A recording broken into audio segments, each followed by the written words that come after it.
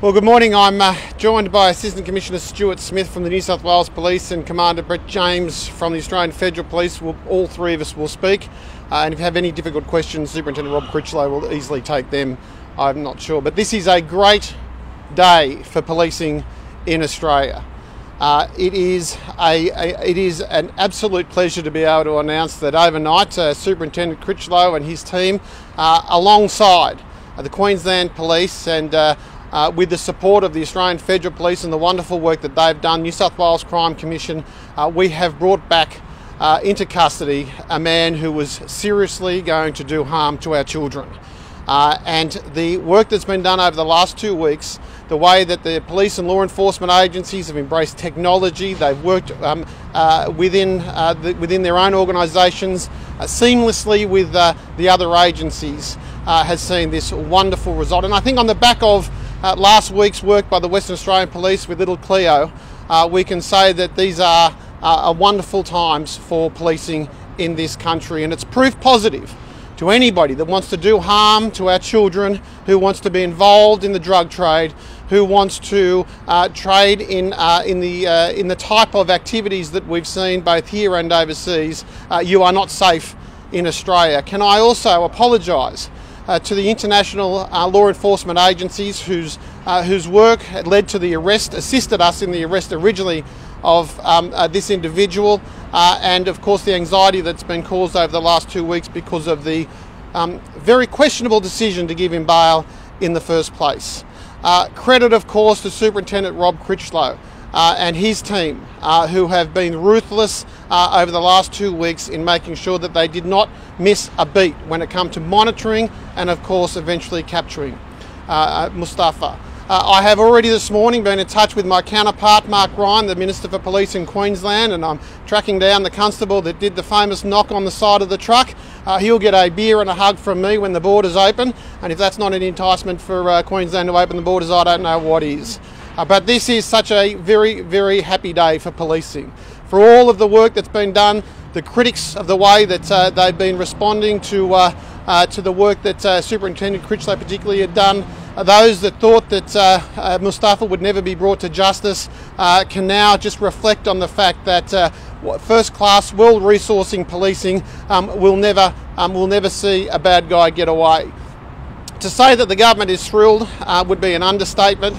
To say that it's come at the right time because of the way that the international drug trade has been, will probably evolve over the end of the COVID lockdown, means that we can now go back to the world, our international agencies, and of course the other state jurisdictions to say that the policing is back when it comes to drug enforcement. I'll now hand over to Assistant Commissioner Smith and he'll make a few remarks. Thank you, Minister. Early June, Strike Force Jellibanen resulted in the apprehension of numerous offenders in Sydney and operating internationally who were involved in the importation of over 3 tonnes of cocaine to this country.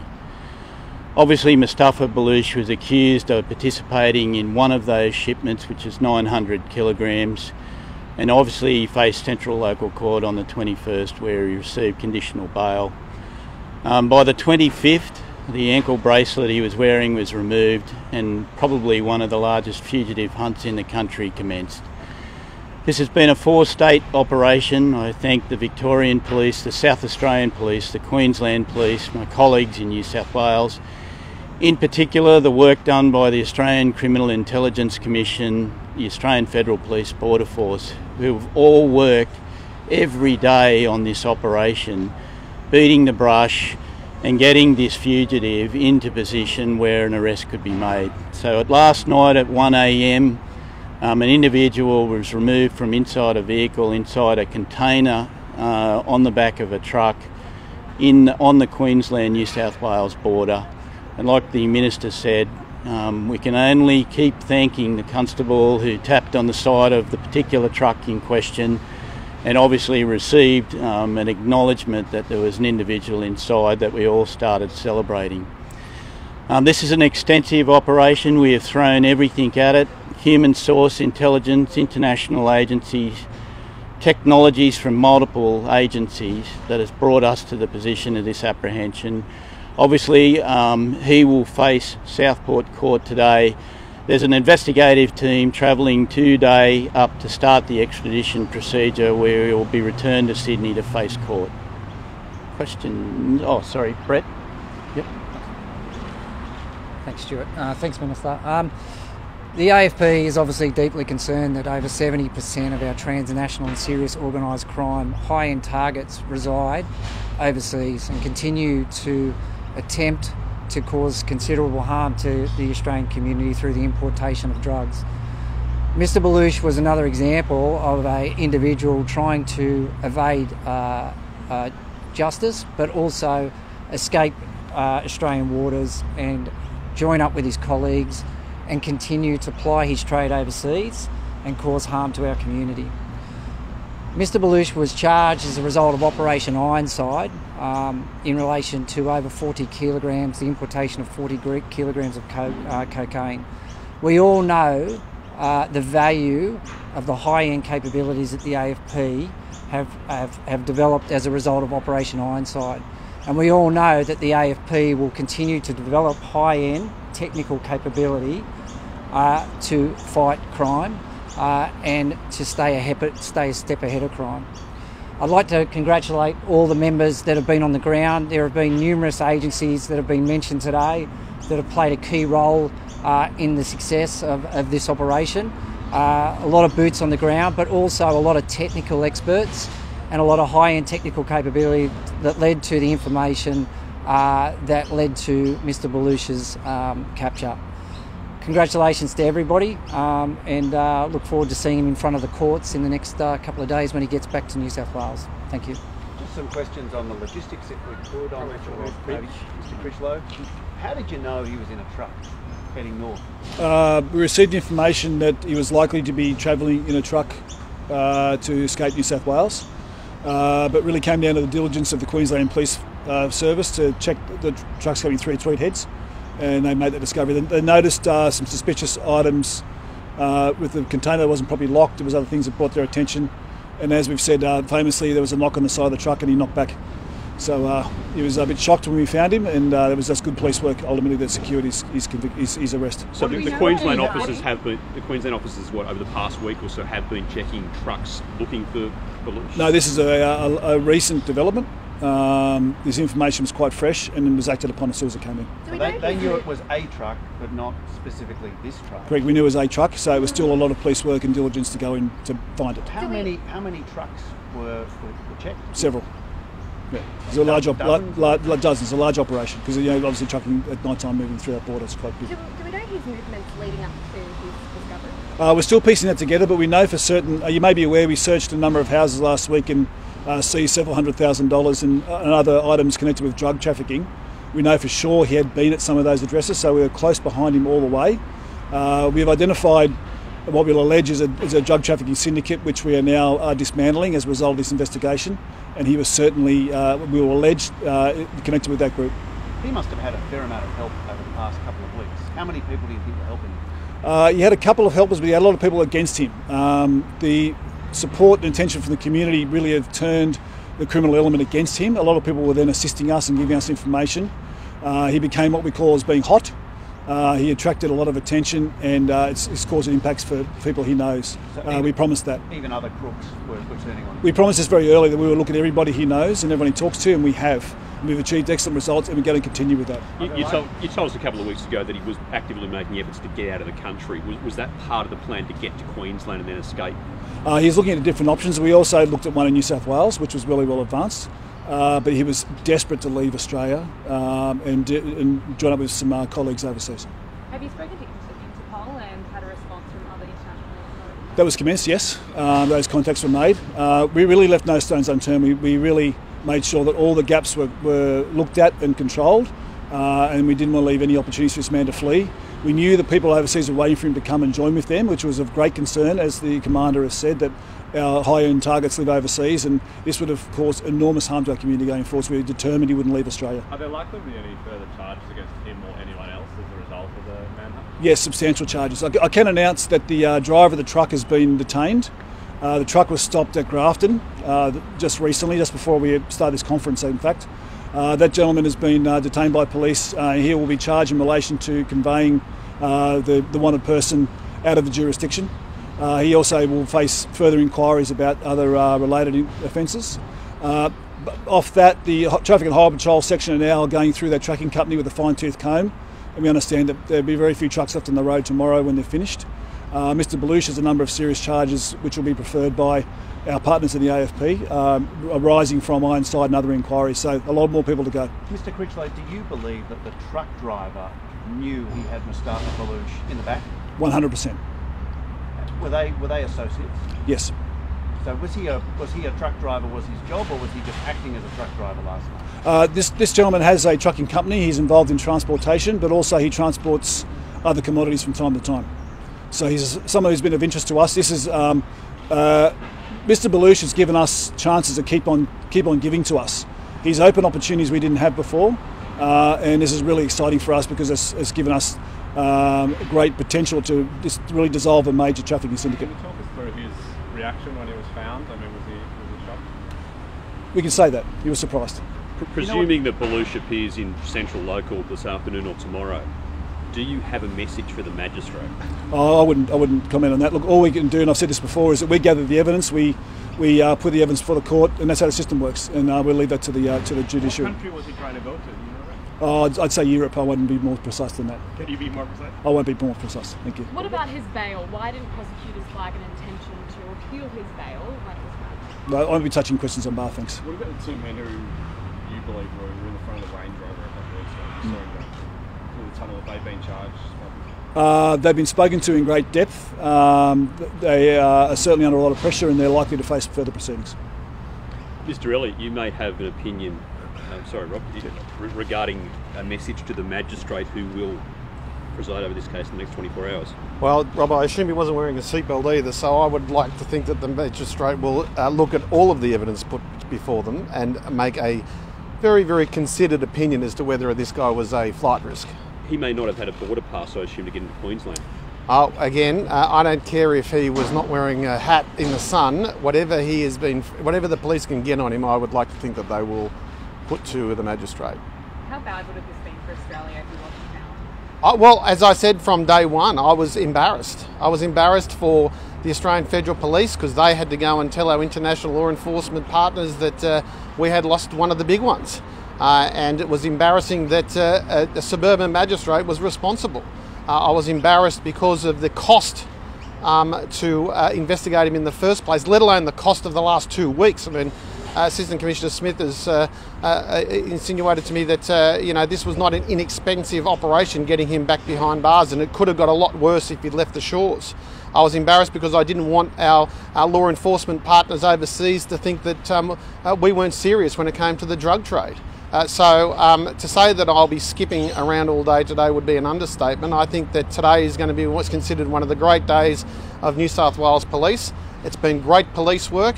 It reassures the community that all of our agents, unlike other overseas jurisdictions, all of our agencies work hand in glove together. And this is the sort of good result you can get. Can you provide any detail on the cost and the resources involved? I'd have nightmares if I even started to think about it. So, if it's $1, it's $1 unnecessarily spent. But what it also says to me that the technology that we use, the training that's available to our officers, the intelligence network that Assistant Commissioner Smith and Commander James have developed over the years has all been worthwhile. So the investment into policing today has been proven to be a good investment. What's the current situation with that $4 million mansion that was given as surety? Is that? Well, I think Matt Keane is going to be very happy today. Because the Treasurer will now get access to that money. That's what happens. It was forfeited, and any suggestion, as the Commissioner said in Estimates Committee, it is fanciful to think that this guy was kidnapped. He clearly wasn't kidnapped. I'm assuming he wasn't being held against his will when Superintendent Critchlow's people found him. If justice is pursued today, well then he will forfeit his bail. But what is the process of actually physically getting the key? When does the state get the keys to the house and then potentially put it on the market? That's. Do you know they do that?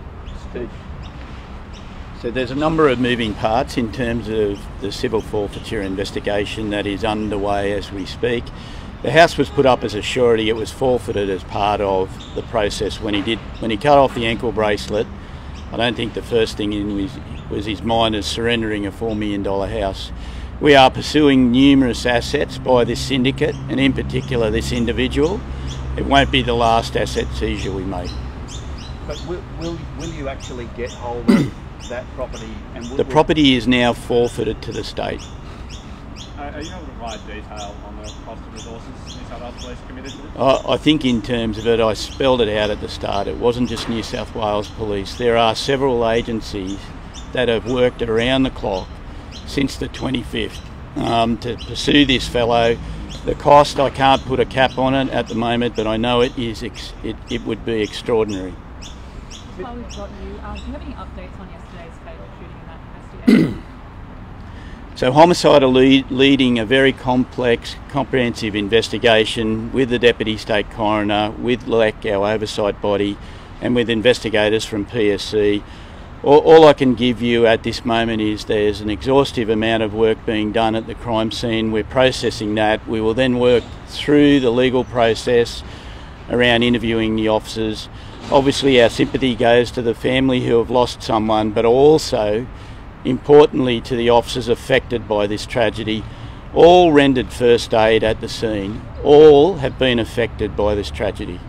Was the person who was shot yesterday the same person that the warrant was executed against? I understand that to be true. Can I ask on luxury cars? Yes, you can. What are police appealing for today? Obviously, over the last 12 months, we've seen a quite considerable feud occurring between two organised crime families. The strike force investigation has resulted in the seizure of 43 high-end cars which were used in serious violent crime. We are asking the public to help us around 4 particular vehicles which have been taken from the northern suburbs of Sydney. Those vehicles bear plates that have been circulated which we believe may be going to be used in serious violent crime. There is a fleeting moment where these vehicles are used in these serious crimes, where members of the public interact with people running to a getaway vehicle. We're urging the public to provide information around these 4 high-end vehicles. I believe 2 Mercs, a Porsche and a Cooper Mini or a GTI vehicle. Those vehicles, those plates circulated, we're asking public to provide information around them so that we can seize them and apprehend those using them. Obviously, we've been very successful with a community appeal last time. Thank you. Has the crooks really changed their mode of operation? Wasn't there a day where they actually liked to fly under the radar, not drive high-performance cars around the joint? Look, in terms of the use of the high-end vehicles, obviously they're escaping the scene of a shooting or a homicide that we've seen in Sydney in the past or other violent crime. They use these high-end vehicles to escape the scene and obviously interaction with police law enforcement. This is the vehicles they choose. Obviously the appeal is so that we can get to this very quickly. We've seized 43 others. We will seize these, but we need the community's help. The people that are stealing the cars, do you believe they're getting paid big bucks to do so? I think in terms of what we've seen in the last year, we've seen subcontracting to syndicates. They obviously get paid significant money for their participation in either the whole crime or parts of a syndicated crime. Who are the gangs enlisting to steal them and how worrying is it? Look, in terms of it, what we've seen from the operations, so Strike Force Hawk, is a 75% drop in the theft of high-end vehicles. Having said that, these 4 vehicles that we're interested in have been recently taken and we believe they may be being used now or will be used in other violent crime. And you mentioned it might be obvious that they could be parked in locations. Look, we've recovered numerous other vehicles from storage facilities underneath blocks of flats. This is this fleeting moment where there's an opportunity that a member of public will see these plates. We've seen the use of clone plates used on these vehicles. There's obviously specifics around these plates we think that will make them useful to these criminal gangs. We're urging the public to help us. Why are they targeting the north side? Sorry? Why are they targeting the north side? Obviously more affluent suburbs. have access to a lot of high-end vehicles and the luxury car market. Obviously, these crooks hunt where the product is. And the message to those people is to keep your garages locked up? We always do. Lock your car, even inside the garage at night, set your alarm. I can't be clearer. Mr. Critchlow, would you mind if we just asked you a couple more questions about the Mr. Baluch? The officer that knocked on the side of the truck, can you just explain why that officer was knocking and then what you took the response to mean? Well, we were looking for a person. I think it was just a bit of a specky. So, you know, there's a lot of trucks going through. The absence of locks on the container was suspicious. He felt the need to knock on the truck, and the occupant felt the need to knock back.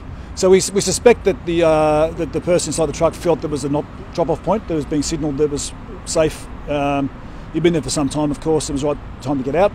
Didn't realise it was a constable doing the duty. And had Mr. Baluch been in one of the seats of the car? I noticed one of the pictures, the boot was open. Was he in the boot or in the My understanding is that he was sitting in one stage in the seats, but he was removed out through the back of the car because he couldn't open the doors. Just a quick one from the Minister. What concrete steps are you taking to make sure that bail laws are stronger? Well, there's, other than the full and frank discussions I'm currently having with the Attorney-General, there is a review of the Bail Act at the moment. Listen, I mean, I think what we've seen over the course of the last couple of weeks is proof that this review is justified. And I don't think that I can say anything more than what I've said, and that is magistrates need to put front of mind whether or not the community will be put at risk if somebody is released on bail. How angry are you that it was on bail? Oh, well, I can't express it any harder. I mean, it was, and I'm not just angry from a policing point of view, because I've got to speak on behalf of the 17,000 police officers that spend all day, every day, putting briefs to courts to get bad people off the streets. But I think the community expectation of our judicial system is that bail is a privilege offered to people who, with the presumption of innocence, should be given the opportunity to prepare their own defence, and maybe their offences don't justify incarceration straight away. But when talking about Mustafa Baluch, I think the way that the police approached it and their instincts were proven correct. I know we very much keep politics and the judiciary separate, but how do you sack a judge or a magistrate? Not you, but the process. Well, only the Parliament can sack a judge or a magistrate, and I'm not suggesting that we sack judges and magistrates unless there's corruption or severe levels of incompetence. And you're quite right, we do have to keep the Parliament and the judiciary separate. That's one of the great institutions of the Westminster system, is the separation of powers. But as the police minister, I'm obliged to provide air cover for the officers in the New South Wales Police Force who may just not want to get up in the morning thinking that they're not going to get the conviction that they've investigated. But I've also got to, as a member of Parliament, we've also got to speak on behalf of the community and make sure that the judiciary reflects the public's sentiments, and that's clearly not happened on one or two occasions in recent times. Mr. can I ask you about the service New South Wales COVID fraud? Is there any? Actually, Mr. Smith is all over that, like a rush. Okay. On Monday, Service New South Wales referred a significant fraud, so 13,000 reports to the New South Wales Police under the direction of the Financial Crime Squad and the Commissioner of Police. We have established Strike Force Sainsbury. So a team of more than 50 investigators will be stationed at Parramatta. We will be using the artificial intelligence analytics system that we developed in the Ruby Princess inquiry and the bushfires to sort through the metadata to obviously identify syndicates who we believe are involved in defrauding the COVID-19 small business grants. Obviously not all grants are a subject of fraud. Obviously when there is a community interface, so an interface system where the public apply for grant monies, this is where crooks flourish and they target those. Those people that have already committed, we think, multiple frauds, they can expect a door knock in the near future. How much money are we talking about? What we believe so far, and we're only working through the process of sorting the data, the massive data which investigators are going through now, is there's around 15.9 million in the first fraudulent component, probably another $4 million in grants out of a multi-billion dollar scheme. We will work through that. We will work with Service New South Wales to identify those individuals. And very similar to the childcare scheme operation that we ran, people are going to get door knocks and people will be facing court. Would you be able to offer your opinion on this kind of crime, like reporting this assistance for fraud? Look, we've seen through a number of tragedies in New South Wales, bushfires obviously was one of the big ones, and the COVID-19 period, where government sets up a scheme to help small business get back on its feet. It's rather disappointing that fraudsters obviously seek to target this, but it is a business, cyber crime and obviously fraud crime that comes with, you know, people attacking these kind of grants. But I can guarantee you in New South Wales, the investigators will be catching up with you very soon. Right. Thank you. Thank you so much.